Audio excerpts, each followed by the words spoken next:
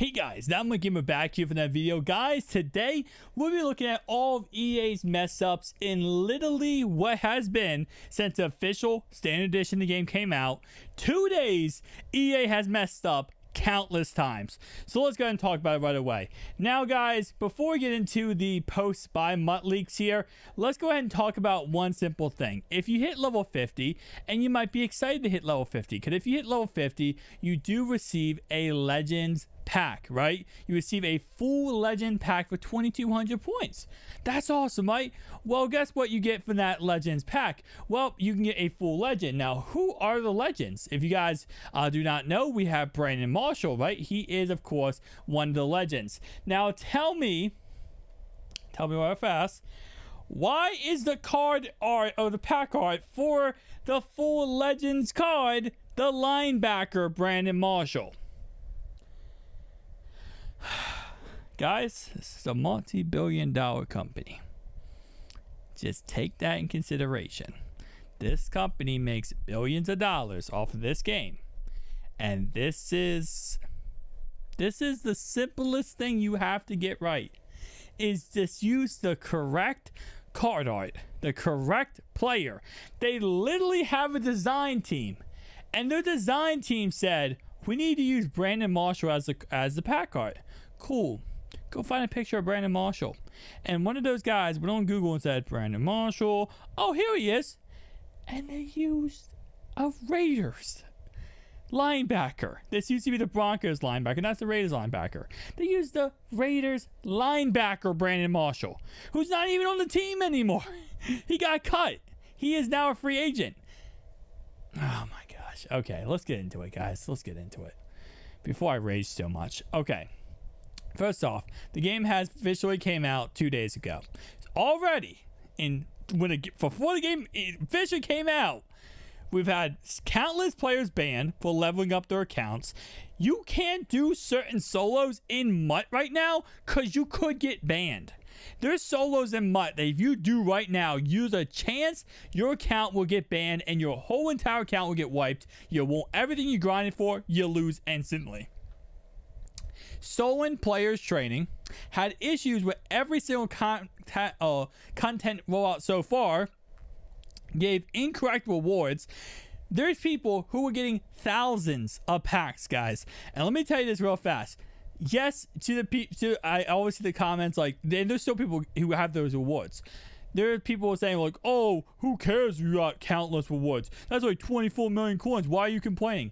Well, the reason why people are complaining is, first off, some people are getting banned for it. Some people are getting banned because EA gave them rewards. Second off, though, some people are going ahead and EA did, quote unquote, fix it. They locked down the auction house to try to fix the issue. Well, they didn't fix the issue. What they did was they reverted some people and took away all the rewards. Some people, they did not at all. And other people, they banned. So it was kind of like a mixed bag. You either got banned, kept your rewards, or you got everything wiped. This was a mess. Now, a side note here, to people who are saying, well, who cares if you didn't get banned and you didn't get count wiped, then you're sitting there with all these rewards. Why are you complaining? Guys, there's people who got like 400-500 power-up passes. Can you imagine getting like 400-500 power-up passes? Or even, let's say, 1,000. I mean, there are people with 1,000 packs.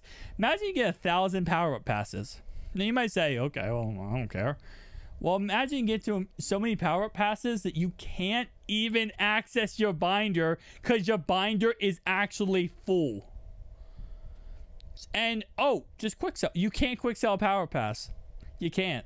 So you can't even use the game. You can't even go in your binder because every single time you go in Ultimate Team, it will tell you your account is full. The amount of packs you have is full. Over and over and over again. Never going to stop. And let's say you got 3,600 packs like some people did. Well, now you have, well, not sorry, 1,000 packs some people did. Now you have 3,600 cards on your account.